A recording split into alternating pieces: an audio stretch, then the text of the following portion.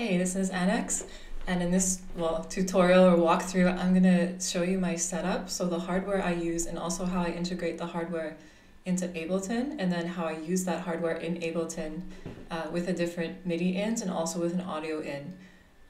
So it's gonna be a little different because I'm gonna take a video of my room first, of my studio, and then I'm gonna sit down again at this spot and show you how it's interfaced with Ableton. So you should be able to still hear me now, and I'm gonna put a video on top of here, like this. So this is the table where my main setup is, and I have my old computer that I do weird stuff on that I don't want to mess up my new computer with. So just in case I mess something up, I'm not messing up the good one. So this is just like my burner laptop. Then I have this keyboard here, and I'll put the names to all this stuff in a link in the description. But this is a Nectar keyboard, and it's just so I can sit at my computer and still have a keyboard and not have to go back to my real piano behind me. This thing here is a Novation launch control, so I use this if I'm playing live or if I'm working with like a small number of tracks when I'm producing. So it has the volume shifters for 8 tracks, and on the bottom you can also solo and you can mute, and you do that with these here, and you can also record arm the tracks, and this is fully integrated with Ableton, so if you have this you don't have to do any additional setting up, so everything you do here is mirrored in Ableton. And these are 2 sends, so it gives you send A and send B, and the default in Ableton is send A is reverb and send B is delay, but you can put them to whatever you want. And these are the pannings per track, so moving it from left to right for these 8 tracks. And you move across your different tracks in your Ableton by just using this track select, and it goes back and forth that way, and I can show you in a second how that works. This is just obviously my regular typical keyboard. It's ergonomic, but yeah, it's there. This is my laptop on my laptop stand that cost me like very little money, but it's really, really worth it. These are my monitors. So it's white noise special edition, because they're whites. Usually they're like black and yellow, but I didn't like that, so I paid a little extra for these. And it looks nice. This is my webcam, which is not so interesting for your audio setup, but if you want to live stream, I take the video from this webcam, and it's just connected with a USB. So I have the video from the webcam, but I have the audio from actually my microphone or my computer as an input. So where the USB goes is to here. So this is a powered USB hub, I guess. It's from Anchor, and it's really good. I guess they also used to make batteries too, but they got really hot and like melted. So this thing also gets pretty hot, but it hasn't melted yet. So it works really, really well. It's powered because it actually plugs into the wall. So it has this like AC out or whatever. And then it has this other part, which is like one USB in to my computer.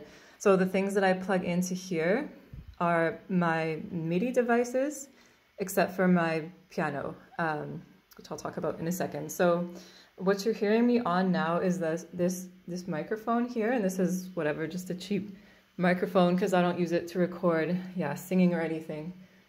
So it picks up everything like my computer fan, and that's also what you hear, but it works good enough for this streaming stuff. So what this is connected to, so this is an audio in. This is my audio interface. It's Steinberg. It's quite a nice one. You can get nicer ones, but if you're starting, there's no point really. So this just does what it promises. There's 2 audio ins and 1 Midi in. So this first audio in is from my microphone. So this connects via jack into here, and then it has a kind of a volume control for that. So you can turn the volume on that audio input up or down. And on the second audio input I have, it's mono, and it's from my Bass Station II. And it also has this volume adjust for the Bass Station II. So when I'm not using it, I turn it all the way down. It also has connection to my monitors. So this is the line, so left and right. This connects to my monitors here. And when I have my monitors, when I have my microphone on, I have my monitors off, because otherwise it just, yeah, it's gonna pick up all the information from the microphone and have like a really crazy feedback loop, and you can't work that way. So what I have here is, this is the out for my monitors, this, yeah, this one here. So that's turned off all the way now because I'm just using my microphone. And this one here is the out for my headphones. So right now when I sit down at my desk, I put my headphones on, and then I can have my microphone, but I can also still hear the sound coming from the computer. And it also gives you an option this way to mix the input or the DAW. So if like I wanted to hear the audio from this Bass Station II, while I was still, yeah, doing something in my DAW, I could adjust this here. But that's only makes a difference if there's like huge uncontrollable lag in your DAW that you can't get rid of. But in my case, I got around that. So the other thing I have here is, so this USB just plugs it in to the wall. Or sorry, this is the out to the computer. It's just a typical, yeah, USB. And this DC plugs it into the wall as the power source. This in here, so this Midi in, it connects to my Roland piano that's at the other side of the room. So I have like a 10-meter Midi cable that goes like all the way down here across the floor there and onto my piano. So this was like, I don't know, some electric piano from the year 2002, but it works fine still. So when I sit here, like I'll play in my chords or whatever, and then I'll use my cheat sheet here to like remember what the chords are. So like if I'm working in F minor, I can use this for chord progressions because these are the different, yeah, chords in the key of F minor. And so I'll play this in, and it has that MIDI being recorded to the computer again. And it does that through this MIDI that I just showed you. So this MIDI in, that's all it's doing. So it's not actually capable of outputting audio from that piano, it just outputs the MIDI. And then the VST, so what is it, the virtual synthetic instrument on the DAW, so on the computer, is actually what plays, so it's actually what makes the sound.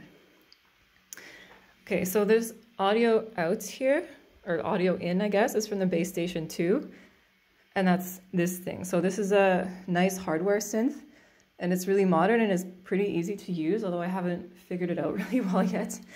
But this is connected with the audio there, with the mono. So because it's, I can sit down now, because it's a bass instrument, I only really need mono.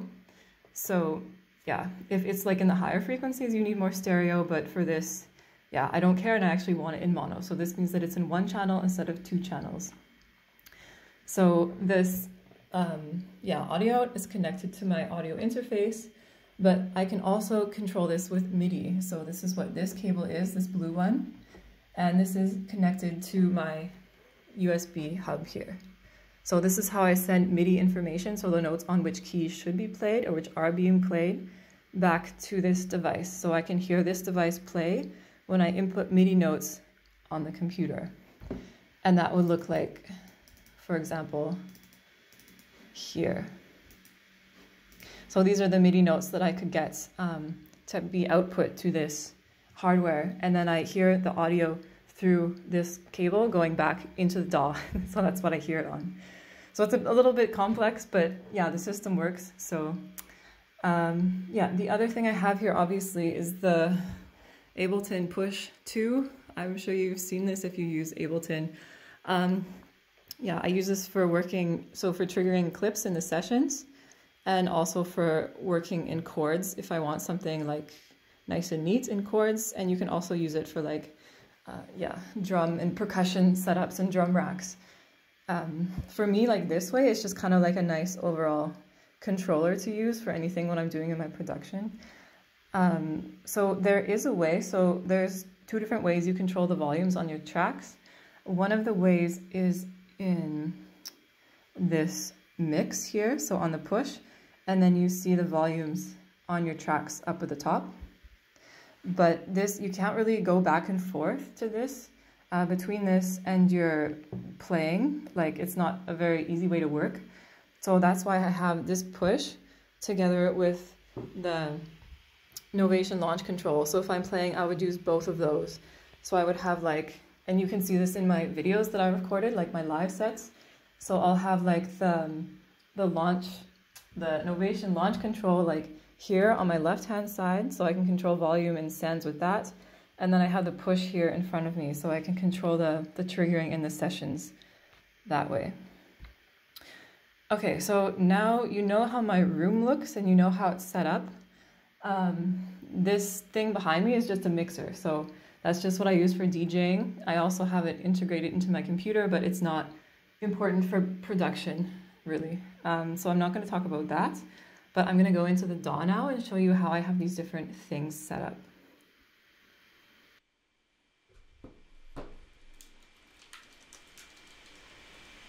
Okay, so I think you should still be able to hear me this way. Yeah, so I have these instruments, so these different hardwares. They're assigned to different channels.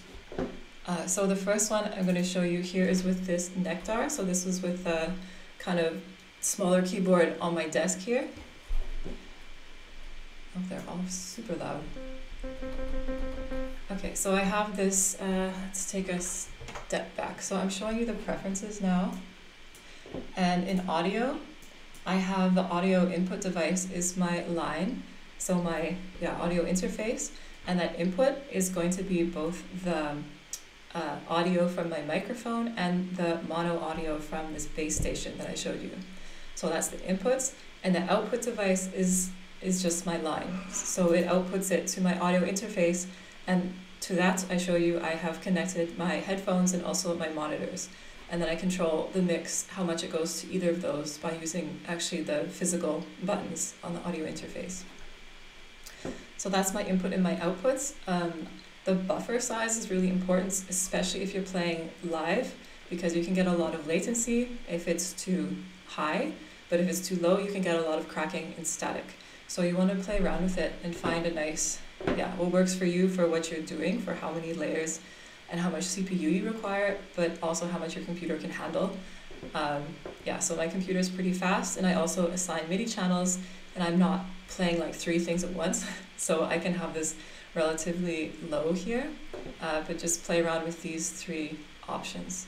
And then I'll give you the overall latency, which means how much the delay is between when you press a button and when you hear it coming through the DAW in your headphones.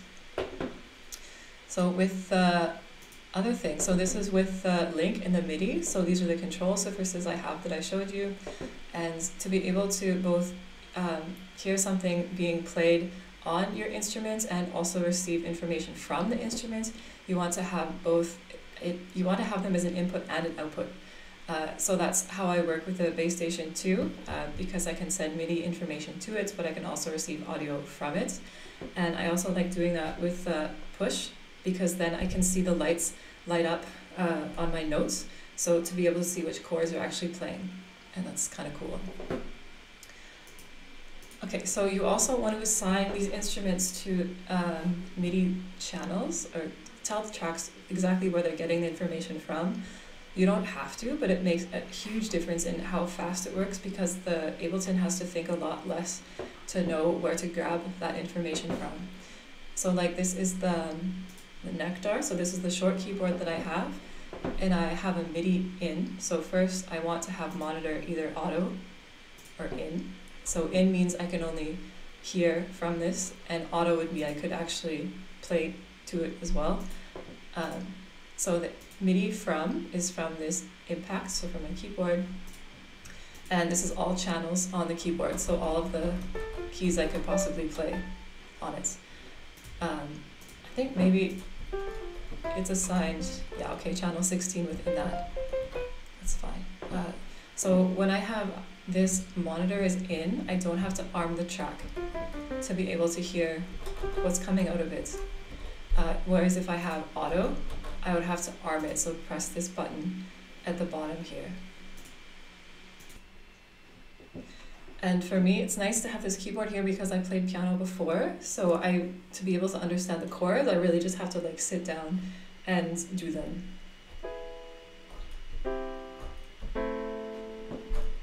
Okay, so this one is another instrument, it's a violin, and I have it set from the push. So I also have this Midi from, you see the push here. I have it on, yeah, everything is on the first port, not port 2. I actually don't know what my port 2 is, but I don't touch it. So I only go with, yeah, this one. And then I'll again have the monitors in. I'll turn the track on. And then I can play chords really easily with the note view on my push. And I have the key set to E minor here, so this means, you can watch my other tutorial about this, but the gist of it means that these blue buttons are the root note of your scale, of your key, and then you can make little triads really easily. And if you want to record, you arm the track and you do it that way.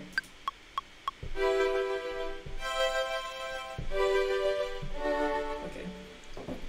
Well, that's not the purpose of this tutorial, so go watch the other one if you're interested. And then I'll record the MIDI notes this way.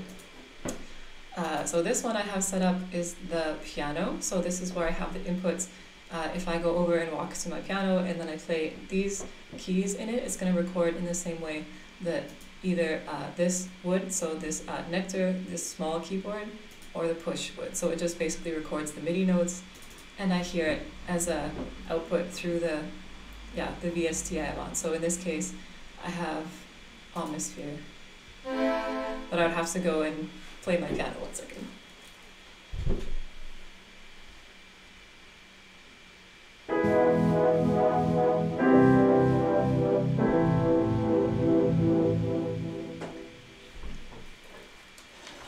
Good, so you probably heard that double, but whatever. Yeah, so this next one is the last one, second last one I'm going to talk about. So this is the Bass Station II. And I think I'll do a follow-up tutorial on this because this is interesting to focus on in itself. So I have the MIDI from Bass Station II as an input saying it's coming from this hardware. And I have all channels, monitors in. And then when I play on this instrument,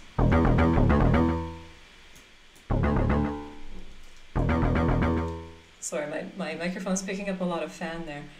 So when I play on this instrument, it's actually giving us the audio from this instrument that's generated on the instrument. And this is what it looks like if I recorded something from the bass station.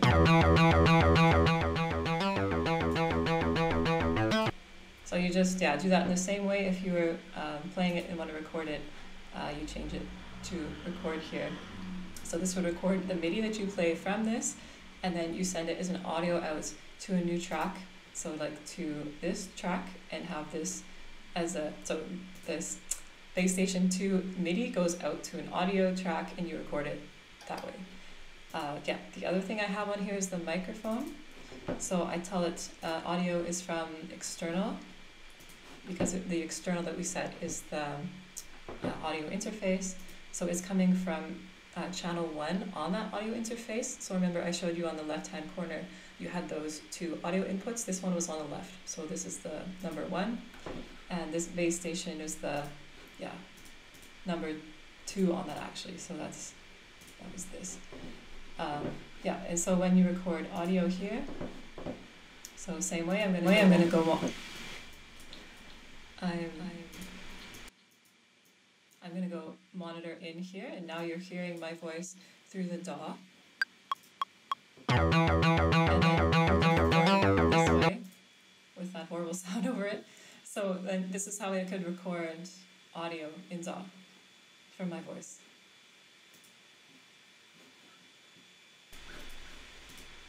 Yeah, so that was just a brief introduction to everything in my room and how it's set up, and I hope that was useful for you, and I hope it kind of made sense.